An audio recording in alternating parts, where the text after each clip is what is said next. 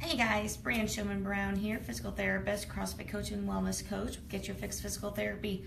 I work primarily with runners and CrossFitters in order to get them pain-free and back to competition in 8 weeks. But every once in a while I get questions asked by cyclists, partially because of the triathlete community, and so a lot of the runners and triathletes are asking me questions. So wanted to address one that I got yesterday, talking about kind of neck and low back pain after cycling for long periods. So we're going to go into a couple different things that you can do for that. So first, I just want to address why it happens so you can understand why I'm going to show you what I'm going to show you.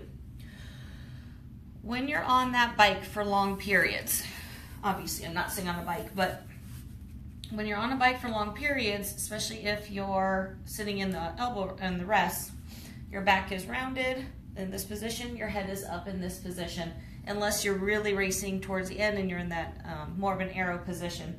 But prior to that, if you're just on your long rides, you're rounded and you're here. So it puts a lot of just sustained postures in those areas, which can cause just a lot of positional irritations and tightness in some of those areas. So first off, I'm going to just going to work from the bottom up, actually. So let me just one other thing, actually. A couple of the reasons we can get a lot of tightness in there is just because the leg muscles that are being used attach to the low back and pelvis area.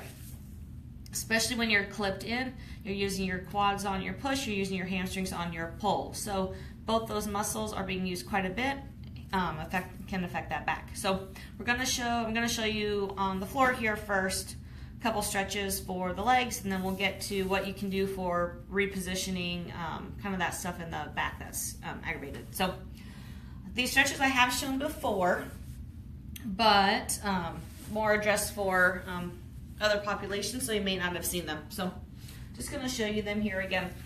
First one's going to be to stretch those hip flexors and quads out, both of which get used pretty good on the bike.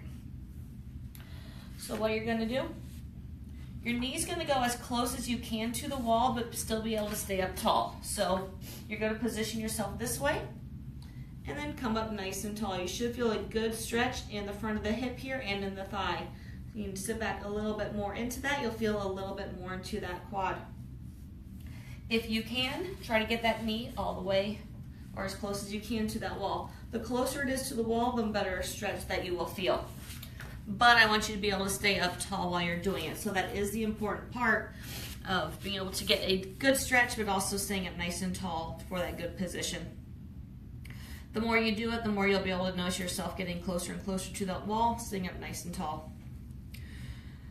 Next is going to be for your hamstrings. There's a lot of different ways you can do this. I'm going to relocate the camera slightly to show you the way I like to do it.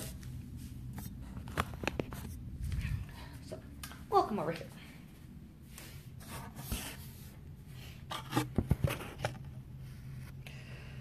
So the way I like to do it, you can use a bed, a counter if you're out in just away from your house, park bench, something of the sort. But just to keep you up nice and tall, you're just going to rest your leg on whatever surface you have. Just one more. So in this position, staying up nice and tall through there, tall through your spine, just leaning forward until you feel a stretch back here. I don't want you rounding this way because that's already putting you into that position that you are on your bike that's irritating you. So let's isolate that hamstring that connects to our pelvis and just lean forward there. You can add a little bit of a stretch by pulling that toe up. That gets into your lower leg a little bit. So those are the two really good ones for the legs. Now, as far as that low back goes, we'll come back down here. For the low back, I just like to do like a curve reversal basically. So instead of being in this flex posture all the time, you're just going to nice and gently get yourself into an arched position. So the low back is completely relaxed when you do this. All you're doing is just pressing up with your hands and getting into maintaining this position. So it takes that away from that forward curve that you've been holding for hours and just gets you into more of an arched extended position. You can even, if your arms are tired, you don't want to hold that, just hang out in this position can be just as good. So you can even, I kind of just describe it as hanging out like you're watching TV, and literally just hanging out in that position for 3 to 5 minutes is usually good. So that's a really good one for reversing that curve in the back and trying to just correct those postures there. As far as the neck goes, you're in this extended period for a long time, which the neck really doesn't like. Same reason when we slouch, we aren't happy because we're just kind of in this position. So a couple things to do for that. One, you can just work on just dropping that head forward. And you should feel a good stretch even all the way through that upper back. So just dropping that down. Try to hold for maybe 10-15 seconds and then relax off of it. Do that a couple times.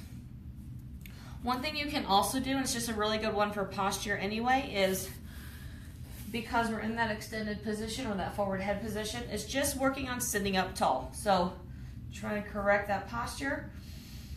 Take some really good deep breaths, expand that rib cage, and work on getting yourself up nice and tall. Work on getting that head back.